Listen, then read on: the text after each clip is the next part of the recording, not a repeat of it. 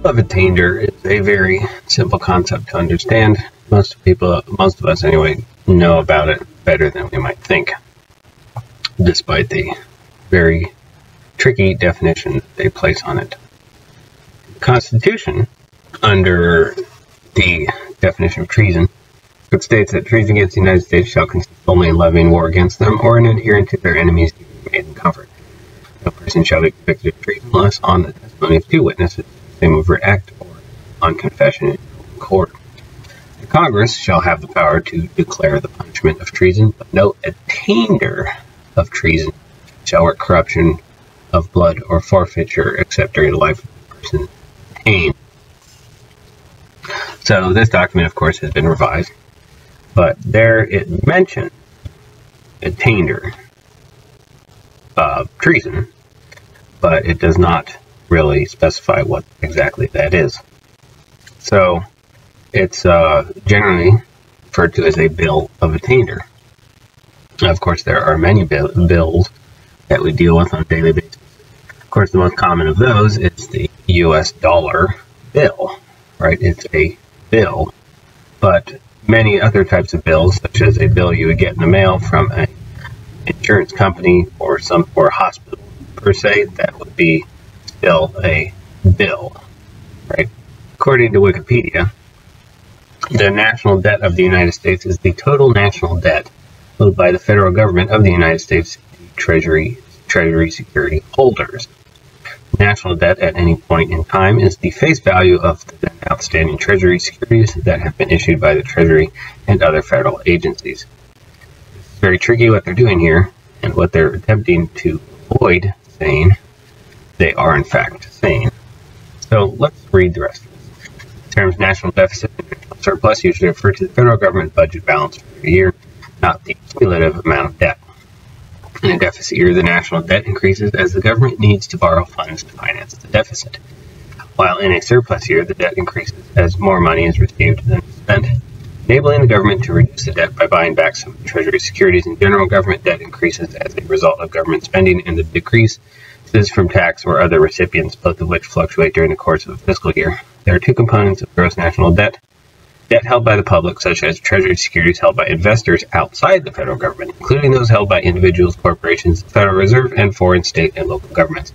So basically what they're doing here, if we're going to decode this, we should understand the basic concept that the national debt applies to the nation, being the people, right? That is in context to debt that is based off of the land, of which we have both. Most people only refer to the national debt, but there is in fact land debt as well. Now this debt is leveraged upon us, and the investors, many of which are foreign, are being paid back by the people of the nation, not the juridic entity that is administering or managing that. Of course, the people in this context are considered livestock and cattle who have a Bill of Attainder placed on their lot. We're going to go ahead and look at exactly how this debt was imposed. And this we will find in the United States stamp duties containing all the acts of Congress and decisions of Commissioner of Internal Revenue relating thereto, carefully compared and corrected by official copies of the same, San Francisco. Under Section 5, it states, and be it further enacted that all contracts, loans, or sales of gold and silver coin and bullion not made in accordance with the Act shall be wholly and absolutely void.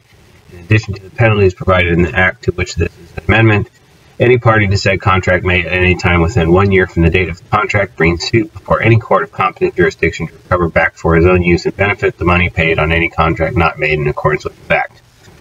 So, they put back into full force all the many debts that were levied fraudulently or otherwise in the past. They voided the payments for those debts. Thus, they placed a lien, their judgment here, they placed a lien on the credit history, or rather, more accurately, the lives of all the people involved, contract holders, right? So this comes into the basic concept that many are aware of, is that when you default on a loan, a judge comes along, banking judge, right? And places a judgment, which is then pressed as a lien against your credit history.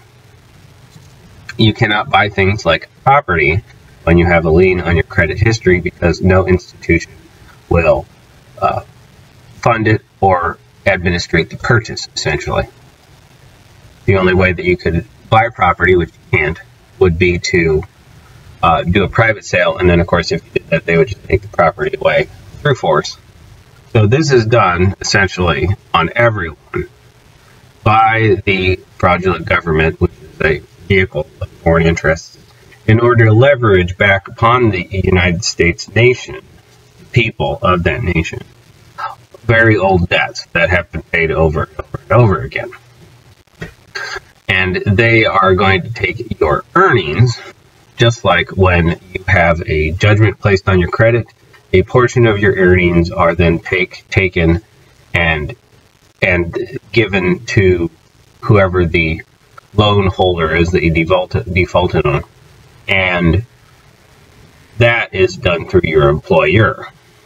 But if you have your own business, then all of your business transactions, the institution that does it will take that automatically from your gains, right? They always do it automatically. They always have control over every vehicle to assume or subsume or take away a certain percentage of your profits to pay back that debt that we were made to have been defaulted on because they voided all of the payments for it. This comes into the concept of the Bill of Attainder, a bill being signed to attain what that person has, their property, their life, travel, and their future revenues. This scenario is that they give you something, according to them anyway, and then they take back what they have given with a percentage, right? But in this scheme, they simply take because they didn't give anything. And what they gave, of course, what they alleged to have given, they stole from somebody else, and then they can do a whole other mess where they'll state that because they stole from someone else, you have to pay back that debt of that theft. And thus you have a give and take where they give it's a bogus deal, right? Like the deal with the devil. And then they take everything, essentially. Now, when it comes to this Bill of Attainder, generally speaking, there will be an invoice or a bill sent in the mail to the individual telling them or demanding that they pay this debt, right? Just like with a hospital.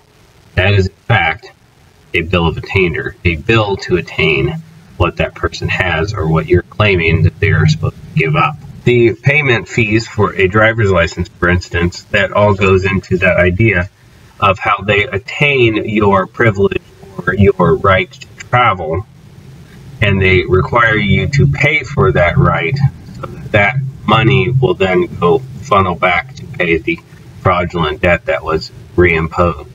The visa system and having to pay for visas, and then having them to have the ability to unilaterally deny your ability to travel, is the same thing that has to do with the Bill of Attainder. When a Bill of Attainder is pressed against somebody, they're not allowed to leave until they paid off that debt. And often, when you do leave the country and you have debts, the first thing that many people ask, especially when they're working in banks, is whether or not you left that country to escape the debt. And so the control on travel that we have, where we have to pay for the right to travel and they can reject it at any point, that all has to do with the Bill of Attainder on our lives and our freedom of travel based off of the fraudulent debt that was imposed. In this manner, they control the entire world through fraudulent giving, which then leads to exorbitant takeaways, and they essentially have attained the globe by attaining everything on it and everyone on it. And of course, we know who they are. They are everywhere. Their minions, anyway, are everywhere, running around and delivering bills and taking people's stuff through various coercive and fraudulent methods, all for the sake of enforcing this Bill of Attainder based off of the lien that was leveraged upon the nation by all of these pretend government actors that are all doing it on behalf of a foreign debt that was reimposed fraudulently. So if you were going to write up a Bill of Attainder, all you would do is you would figure out the person who it needs to be attained, and then you would deliver bills and notices of payment or payment demands up to whoever controls their property, telling them that they have to forfeit over whatever property that is to pay for the debt that you are attaining that person individual for. And there's many ways that you could do such a thing. It's very important to notice that these payments are going to be, these bills of payment will most likely be ignored, but they will be sent to the property owners that administrate the property of the person being attained, such as their bank or their insurance provider or whoever else it might be, whoever might hold their real estate property, whatever business, juristic entity, whatever filings are under. Those are the people, not the individual. You don't send the notice to the individual. You send the paperwork to anyone surrounding them who has property interest. And these notices, if they go, these demands really, but if they go unheeded, then you would attain the individual or corporation, whatever entity it is, that is ignoring the legitimate and lawful Bill of Attainder.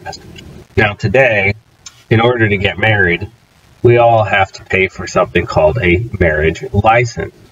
This marriage license, again, goes to the same entities enforcing this Bill of Attainder upon the nation, where that money that they're charging for the marriage license is an attainment on your freedom to marry, taking away your freedom to marry until that debt is fulfilled, right? Same concept. So in this context, they have attained your freedom of travel, they have attained your freedom of marriage, they have attained your freedom of purchase, of basically everything else, and they would say it's lawful, so that you can't do anything in life until you have repaid or repaid off this debt that was re-leveraged and is continuing to be leveraged and continuing to be expanded and will never be paid off.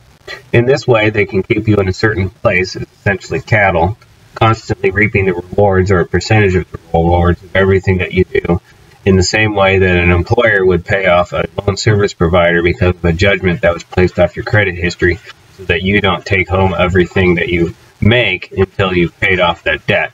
In this scenario, everyone will grow old, and even though it states that you can't work corruption of blood and that it's not supposed to go beyond the life of the person being attained, well, it doesn't make a difference if you attain every single life, and every person individually is given, as it states, a certain percentage of that national debt that continues to increase, and all of their, or percentage of all of their hard work and revenue goes to that, which of course goes into people who have the alleged loan holders, which I guarantee are in Europe, and are probably the Vatican and the United Nations, and mainly, of course, and many other foreign interests. In fact, even your apparent personal property, such as your appearance, or any copyrighted works you sell, or absolutely anything at all, is all considered their property as part of the Bill of Attainder on everything that you will ever create. That all should be, according to them, taken and sold in order to pay back that loan that they imposed on you. The main thing to comprehend from this video is the basic concept of what a Bill of Attainder is, how it correlates to a lien and a judgment on credit, specifically. Not credit history, but credit and debt. And that these things can be done right back to them, because what they've done is they've stolen from everyone under fraudulent pretense. And the people who have stolen from everyone under fraudulent pretense are the main level minions that process so-called income tax in your city departments, or even up to the people, the lawyers that are behind all of these insurance schemes, that all of them involved in that organization have leveraged a fraudulent debt upon the people and taken away so much that they have in fact created a debt, and when that debt is pressed by the loan holders, we the people, then a bill of attainder is placed on that individual's life, no matter how low level or high level they are, because they're involved in that organization and they have in some way made efforts to place a fraudulent debt upon the people, thus making themselves indebted to the people. This bill of attainder can easily be written up by a court of the people. A single individual could do it as well, but that would be a large undertaking. However, a court or a gathering of the people could easily write up bills of attainder and send them out under the directive of that court, not under any individual at all, and that makes it a little bit more impactful, because if the court does it, then that stipulates that if you don't follow what they say, then that court will impose an enforcement method to make the individual who administers that person's property hand it over. And that, of course, gets into the main conundrum and difficulty today, is that we need an enforcement mechanism to, in fact, obligate through force, possibly of arms, the return and restitution of the property of the people that has been taken, and that bill of attainder that would be made by that court would be delivered to those individuals that control the property of those other individuals, stipulating to them that you're going to give back to the people, not give back, but you're going to give up to the people everything up, including even your life, for the debt that you have imposed on the people if you are one of those individuals in that organization. The people of the nation have given away, under theft and fraud, a large portion of our resources, our revenue, our hard work, and everything else, and many of those people are now dead and will never see restitution.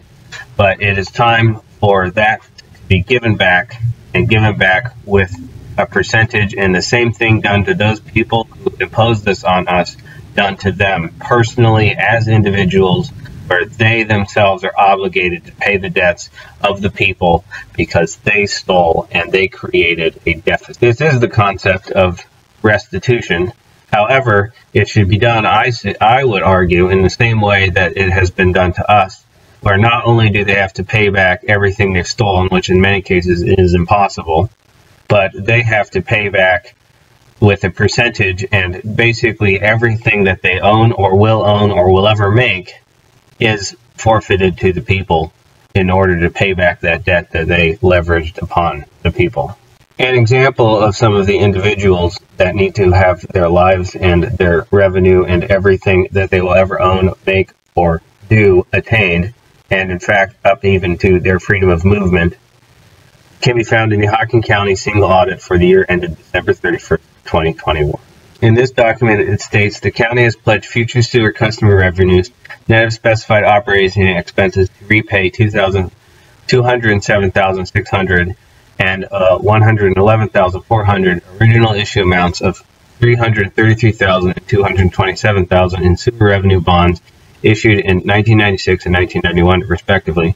Proceeds from the bonds provided financing for the construction of the Rock Bridge in Haydenville wastewater treatment facilities. The bonds are payable solely from sewer customer net revenues and are payable through to 2037. Annual principal and interest payments on bonds are generally expected to require approximately 46% of net revenues. Total principal and interest remaining to be paid on the bonds is $445,992. Principal and interest paid for the current year in total customer net revenues were $33,435 and $165,432, respectively. Now, of course, this sounds a lot like that national debt scheme that we read earlier, but this is a local level doing it. Each individual in the so-called county is liable to be attained for this fraudulent debt that they imposed on the people of the area, promising so-called future sewer customer net revenues. When they did that, they created a debt of theft, that they took from the people, and so they must not only pay that back, they must pay that back with the same interest that they imposed on the loan, where they used as essentially collateral the revenues of the people in the vicinity. They can't do that. That's fraud. That's theft. And they have created this specific number of debt with the local people in the populace, in the community. And so local groups should get together and start enforcing, once we, of course, have an enforcement mechanism, bills of attainder on the lives of those that work in the county. They're the ones who must be attained and forced to pay restitution for these loans that they took out, creating debt on the people. This is the only way to restore justice, basically.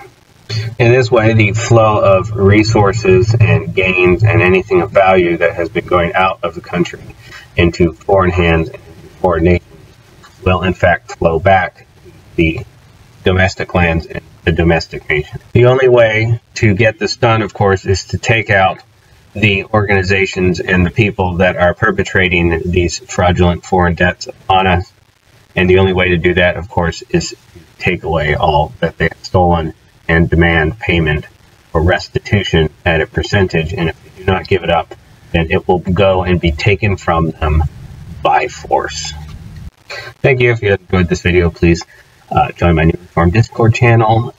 Check out my other content. There are free books available at the links. And if you so desire, you may support my work at any of the options available: PayPal, Cash App,